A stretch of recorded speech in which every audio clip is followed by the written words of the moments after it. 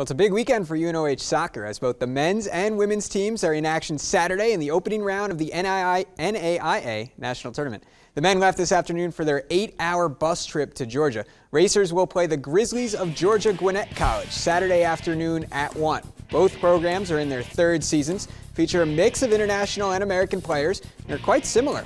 But while the Grizzlies won their conference tournament and the automatic bid, the Racers has to sweat it out before learning of their at-large bid.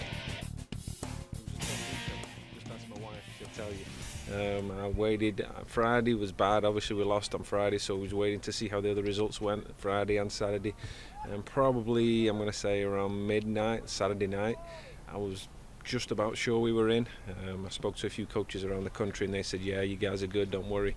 But I wasn't going to relax until 7:30, 8:30 on Sunday night when we finally got the word officially that we were in.